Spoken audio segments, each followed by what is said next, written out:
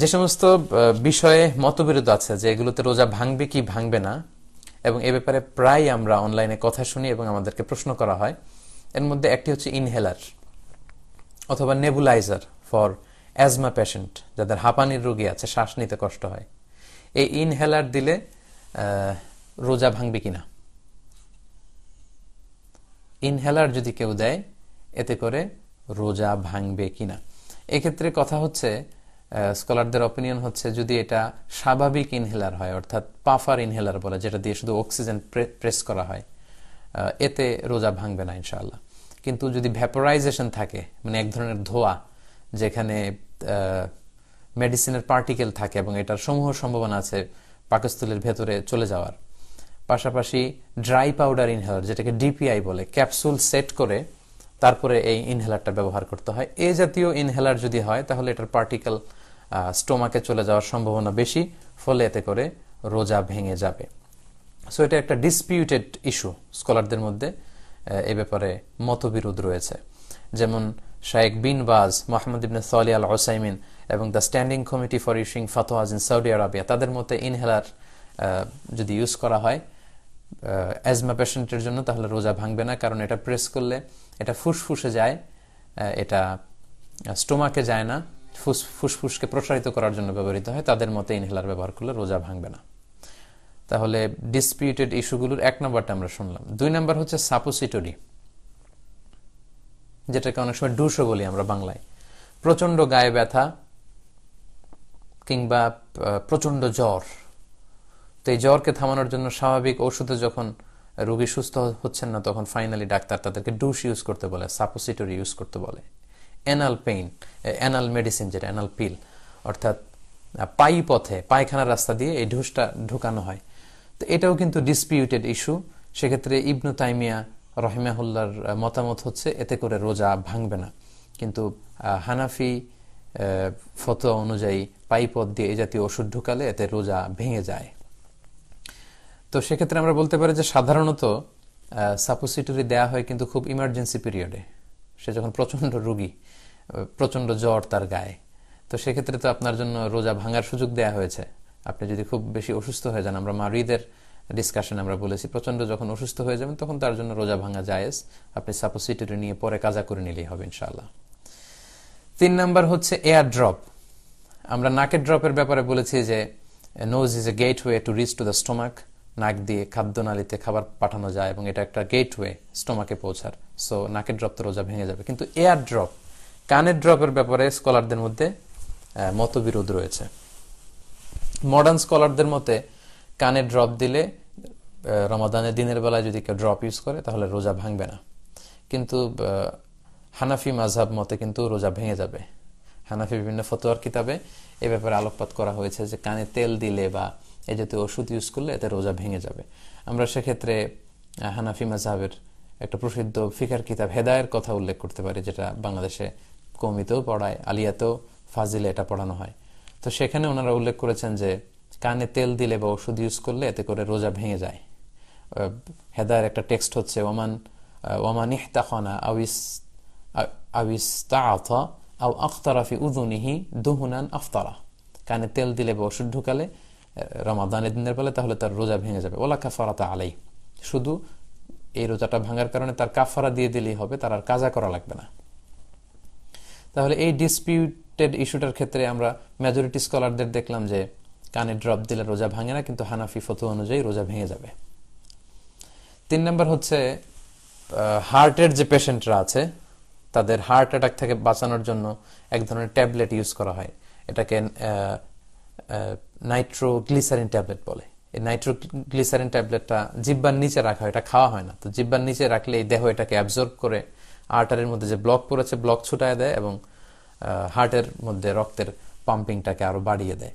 তো it doesn't have any function to the stomach. এটা আসলে এটা কোনো খাবারও না, এটাকে গিলেও ফেলা হয় না, আর এটা স্টোমাকেও যায় না। তাই আধুনিক স্কলাররা বলেছেন যে এই নাইট্রোগ্লিসারিন ট্যাবলেট যারা হার্ট পেশেন্ট, চেস্টের ভেতর যে পেইন হয় এগুলোকে রিমুভ করার জন্য এই নাইট্রোগ্লিসারিন ট্যাবলেটে রোজা ভাঙবে না ইনশাআল্লাহ। 4 নম্বর হচ্ছে কাপিং, মানে এটাকে বলা হয় আল হিজামা, সিঙ্গা নেওয়া। দেহে অনেক সময় খুব পেইন হয়, তো এই পেইন রিলিফের জন্য শিঙ্গা লাগানো হয়। তো এই শিঙ্গা লাগালে রোজা ভাঙবে কিনা, এক্ষেত্রে এটাও ডিসপিউটেড ইস্যু। হানাফি মাযহাব মতে শিঙ্গা লাগালে রোজা ভাঙে না, কিন্তু হাম্বলি মাযহাব মতে রোজা ভেঙে যায়। হাম্বলি মাযহাব তারা একটা স্ট্যান্ডার্ড সেট করেছে, তারা বলেছে যে অল্প ব্লিডিং হলে রোজা ভাঙে না, কিন্তু ব্লিডিংটা যদি খুব বেশি হয়, কাপিং অর্থাৎ শিঙ্গা লাগালে যে পরিমাণে রক্ত দেহ থেকে বের হয় ওই পরিমাণে হয়ে যায়, তাহলে তাদের মতো রোজা ভেঙে যাবে। তো শিঙ্গা লাগানো বা কাপিংটা হচ্ছে হাম্বলি মাযহাবে একটা স্ট্যান্ডার্ড, এবং আধুনিক স্কলাররাও এটাকে স্ট্যান্ডার্ড ধরে অল্প রক্ত যদি পড়ে দাঁত থেকে, নাক থেকে বা ব্লাড টেস্ট করার জন্য, এতে রোজা ভাঙবে না। কিন্তু কাপিং পরিমাণ, হেজামা করলে, শিঙ্গা লাগালে যে পরিমাণে বেশি রক্ত বের হয়, এই বেশি রক্ত বের হলে কিন্তু রোজা ভেঙে যাবে বলে মডার্ন স্কলাররা, বিশেষ করে হাম্বলি মাযহাবের স্কলাররা মতামত দিয়েছেন। কিন্তু হানাফি স্কুল অফ থট অনুযায়ী ইনশাআল্লাহ আপনি যদি শিঙ্গা লাগানোর প্রয়োজনও পড়ে দিনের বেলায়, আপনার রোজা ভাঙবে না ইনশাআল্লাহ। 5 নাম্বার হচ্ছে ডোনেটিং ব্লাড। রোজা রেখে আপনি ব্লাড ডোনেট করতে পারবেন কিনা, এটাও একটা disputed issue. Hanafi school of thought অনুযায়ী রোজা ভাঙবে না, তবে যদি খুব ব্লাড দেওয়ার কারণে যিনি ডোনার তিনি যদি খুব অসুস্থতা অনুভব করেন, তাহলে তার রোজাটা মাকরু হচ্ছে, এবং প্রচন্ড অসুস্থতা যদি অনুভব করেন, দুর্বলতা অনুভব করেন, তাহলে তিনি রোজা ভাঙতে পারবেন। দুর্বলতার কারণে পরবর্তীতে এই রোজাটি তার কাজা করে নিতে হবে। এটা হচ্ছে হানাফি স্কুল অফ থটের ফতোয়া। কিন্তু আগে আমরা বলেছি হাম্বলি মাযহাব আবার এক্ষেত্রে বিপরীত মতামত দিয়েছেন। তাদের মতে কাপিংটা যেহেতু একটা স্ট্যান্ডার্ড মেজারমেন্ট, সেক্ষেত্রে বেশি পরিমাণে রক্ত বের হলে রোজা ভেঙে যায়। তো ব্লাড ডোনেশনে তো অনেক রক্ত বের হয়, তো তাদের মতে রোজা ভেঙে যাবে। এই যে সর্বশেষে আমি মতবিরোধপূর্ণ কয়েকটি বিষয় আমি উল্লেখ করলাম, মডার্ন স্কলারদের মতামত দিয়েছে, আমার ব্যক্তিগত কোনো মতামত এখানে আমি উল্লেখ করিনি, যেগুলোর কয়েকটি মতামতের ক্ষেত্রে আমাদের ভারতবর্ষের স্কলারদের কিংবা হানাফি স্কুল অফ থটের যে ক্লাসিক্যাল বুকগুলো আছে সেখানে কিছু মতবিরোধ পাওয়া যায়। তো এই কন্টেম্পোরারি ফিকহি ইস্যুগুলোর ক্ষেত্রে এগুলো আগে ছিল না, যেমন ইনহেলার ইউজ করা, নাইট্রোগ্লিসারিন ট্যাবলেট ইউজ করা, এগুলো আগে ছিল না। তো এগুলো যেহেতু মডার্ন ইস্যু, এগুলোর সমাধান কি হবে? তো এগুলোর সমাধান করবে 1997 সালে একটা সেমিনার হয়েছিল। সেমিনারটা হয়েছিল মরক্কোর কাসাব্লাঙ্কাতে, 4 দিন ব্যাপী। 1997 সালের জুন মাসের 14 থেকে 17 জুন, 14, 15, 16, 17 এই 4 দিন ব্যাপী একটা কনফারেন্স হয়েছিল। 4 days রিলিজিয়াস মেডিকেল সেমিনার হয়েছিল। যেহেতু এই ইস্যুগুলো ধর্মীয় ব্যাপারগুলোর সাথেও জড়িত, আবার মেডিকেল ইস্যুর সাথেও জড়িত, এবং সেই সেমিনারের টাইটেল ছিল an Islamic view of certain contemporary medical issues, যেটা মরক্কোর কাসাব্লাঙ্কা শহরে হয়েছিল। এবং এই সেমিনারে গোটা বিশ্ব থেকে 3 শ্রেণীর স্কলারদেরকে ইনভাইট করা হয়েছে। আমরা যেহেতু শারিয়া ব্যাকগ্রাউন্ড থেকে পড়াশোনা করেছি, যারা শুধু কোরআন সুন্নাহ ফিক নিয়ে পড়াশোনা করবে তারা মেডিকেল ইস্যুগুলো জানার কথা না, আবার যারা মেডিকেল ইস্যুতে এক্সপার্ট তারা কোরআন সুন্নাহ জানার কথা না। তো এই জন্য এই সেমিনারটিতে, ইন্টারন্যাশনাল এই সেমিনারটিতে 3 শ্রেণীর স্কলারদেরকে 1997 সালে মরক্কোর কাসাব্লাঙ্কা শহরে ইনভাইট করা হয়েছিল তাদের রিসার্চ জমা দেওয়ার জন্য। সেখানে তারা ইসলামিক জুরিস্ট, মানে শারিয়া এক্সপার্ট, কোরআন সুন্নাহ এক্সপার্ট, তাদেরকে দাওয়াত করেছিল।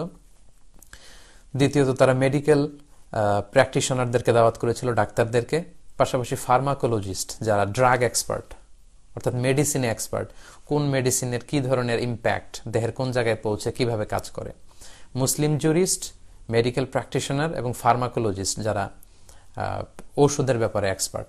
এই 3 শ্রেণীর স্কলাররা সেই সেমিনারে গবেষণার শেষে যে মতামত দিয়েছেন, উনাদের মতামত হচ্ছে এই ডিসপিউটেড ইস্যুগুলোর ক্ষেত্রে যে কানে যদি আপনি ড্রপ ইউজ করেন তাহলে আপনার রোজা ভাঙবে না। নারীদের ভ্যাজাইনাল কোনো ধরনের মেডিসিন যদি জনিপথ দিয়ে দেহের ভেতরে ঢুকানো হয়, তারা বলেছেন যে সেটা সর্বোচ্চ তাদের গর্ভাশয়ে পৌঁছবে বা জরায়ুতে পৌঁছবে, এতে রোজা ভাঙবে না।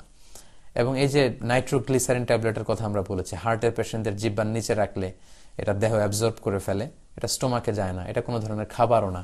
ওনারা বলেছেন এতে করে রোজা ভাঙবে না। এবং সেখানে ওনারা বলেছেন যে ইনহেলার দিয়ে, স্বাভাবিক ইনহেলারের যে ইউসেজ, এতে করে রোজা ভাঙবে না।